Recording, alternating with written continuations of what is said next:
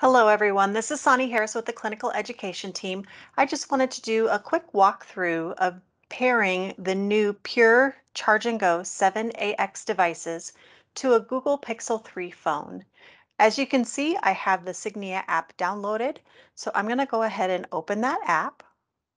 And you'll see that you do have the same 4 connection options that you're used to having with the Signia app.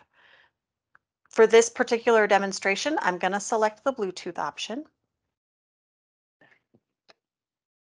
And I'm going to restart my hearing aids. Once those hearing aids have restarted, I'm going to go ahead and hit OK.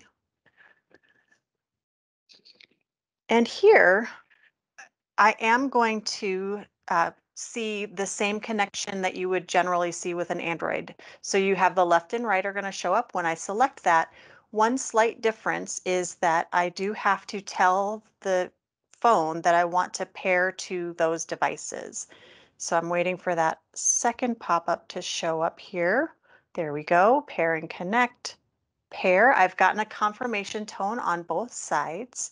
And so now it's going to continue the connection process and it's going to go through. And once that connection is successful, we can hit let's go. And then you have the full Signia app capability that you have, again, become accustomed to. You've got volume, treble, directional hearing.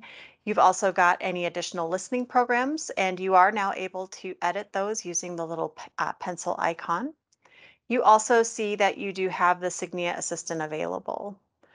Now, if for some reason you miss that pop-up for the connection while the app is setting up, you can access those connection settings in the connected devices menu of your Android phone. As you can see, I do show the Signia devices are connected. If for some reason they weren't connected, I could go to pair new device, and that would then search for the hearing aids to be able to connect those to that Pixel 3. If for any reason I wanted to get rid of the pairing of these devices with the phone, you can go to the cogwheel and choose to either disconnect or forget. And that will also kind of take you back to that factory reset to be able to reconnect to a new set of devices or just reestablish the connection with the current devices. If you have any questions on how to pair your Pure Charge and Go 7AX devices to an Android phone, please feel free to reach out to the clinical education team. We're happy to help with any questions you may run into. Thanks so much and have a great day.